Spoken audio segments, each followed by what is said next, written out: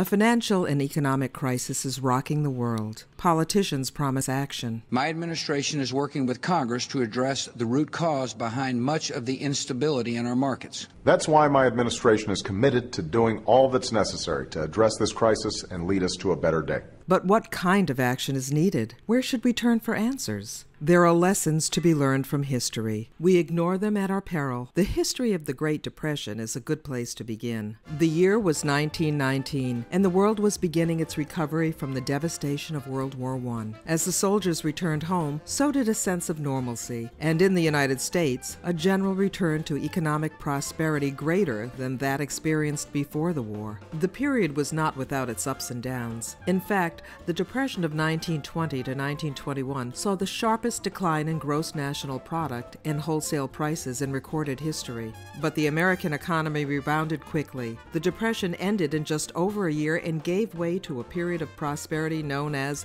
the Roaring Twenties. However, the next economic downturn, the crisis of 1929, would turn out very differently. A series of disastrous economic policy decisions turned what would have been an economic downturn into what we now know as the Great Depression. Amity Shlaes, a senior fellow at the Council on Foreign Relations and author of The Forgotten Man, A New History of the Great Depression, explained how an economic crisis turned into a world-shattering catastrophe. In the 1920s, we had a stock market crash, but it didn't have to be a depression. And then when we had a depression, the depression didn't have to last till World War II, but it did.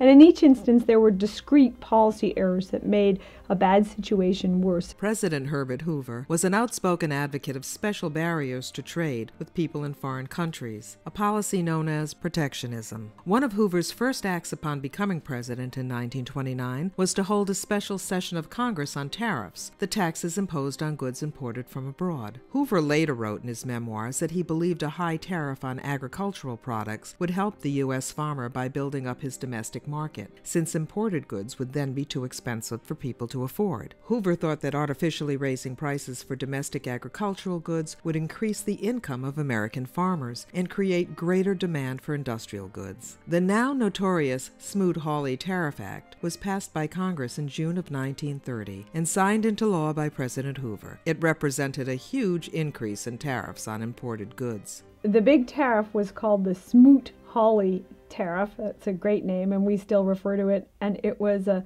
frightening tariff. It did cut trade in the U.S. by half with foreign nations. So it had a dramatic effect at a dramatic time when the stock market was also falling by more than half. So there was trouble in the U.S. economy. The stock market had crashed, and Smoot-Hawley made it all worse. The Smoot-Hawley tariff went well beyond increasing taxes on imported farm goods. By the time the bill was passed by the Congress, special interest groups of every kind had been able to cash in at the expense of American consumers and other less politically connected industries. The bill included special taxes on sugar, wheat, beef, cotton, textiles, leather and shoes, wool and wool products, velvet, decorative china, glass surgical instruments, pocket knives, and watch movements. Tariffs were raised on over 20,000 imported items. Of course, the people who had to pay the price to protect the chosen industries were American consumers and American businesses, anyone who had to buy any of the goods covered by the tariff in order to go about their daily business. The politicians didn't understand that you cannot create wealth by blocking trade. Exchange creates wealth by allowing people to exchange what they make for what others make. Each participant in the exchange can specialize in what he or she produces at the lowest cost. Trade is based on mutual gains. Blocking trade only makes the economic pie smaller. The special interests can gain if, as they make the pie smaller, they get a much bigger share of it. But everyone else gets a smaller share of a smaller pie. Protectionism impoverishes. Protectionism creates conflict between the interests of producers and the interest of consumers in every country saddled with protectionist policies. It also creates conflict between nations. U.S. exports fell dramatically as a result of the Smoot-Hawley tariff.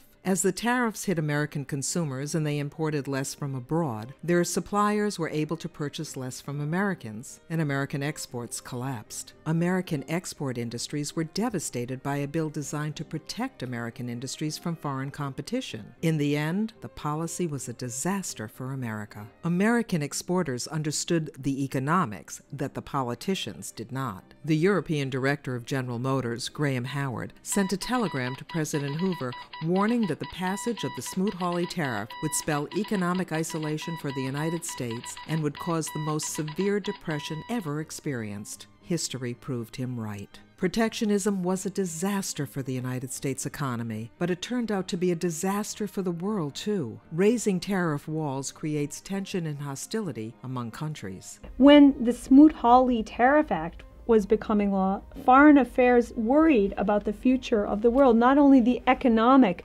but the political future, and they read all the things that were going on in the European papers and reported what the Europeans were saying.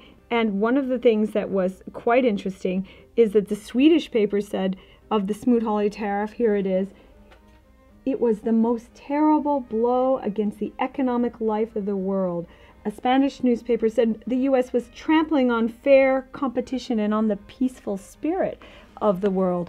So they saw right away, these newspapers, that the consequences of a U.S. tariff, of U.S. being cavalier even about trade, would be political, diplomatic, and would affect the future of democracy on the continent. As country after country raised tariffs and blocked international trade, the world fell into depression. Within 2 years of passage of the Smoot-Hawley tariff in the United States, the volume of international trade had collapsed by 70%. And with the collapse of trade came more unemployment, poverty, and the rise of extremism. Protectionism had contributed enormously to crashing the world economy and the terrible consequences to follow. As economist Martin Wolf of Oxford University and the Financial Times said of the experience, this collapse in trade was a huge spur to the search for autarky and Lebensraum, most of all for Germany and Japan. Was protectionism the right policy in 1930? Is it the right answer to the current financial crisis? Not according to economists who have studied the period.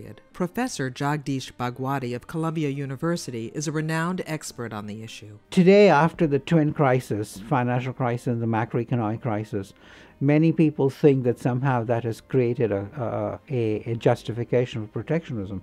But protectionism relates to goods trade, to services trade. It relates to trade issues. The financial crisis relates to financial issues. Stopping trade won't solve problems rooted in the financial sector. Like the Smoot-Hawley tariff and the process of retaliation it set off around the world, protectionism will only make things worse, without addressing any underlying problems. Stopping trade won't cure our economic crisis. It threatens instead to make it much, much worse, as it did in the 1930s. Economists from around the world have joined together to protect free trade from the protectionists who want to stop trade. You can join them by signing the petition for free trade at www.freedomtotrade.org. This is a truly international effort uniting people from all over the planet. I'm Ali Huang from China, and I'm proud to stand up for the freedom to trade. I am Gabriel Araújo from Brazil, and I'm proud to stand up for the freedom to trade. I'm William Arnold from the United States, and I'm proud to stand up for the freedom to trade. I'm Nadine Abdallah from Lebanon, and I'm proud to stand up for the freedom to trade. My name is Emmanuel Martin from France, and I'm proud to stand up for the freedom to trade. I am June Arunga from Kenya, and I'm proud to stand up for the freedom to trade. I don't want to return to the failed policies that crashed the world economy in the 1930s. Please join me and people from all over the world in our campaign to say no to protectionism.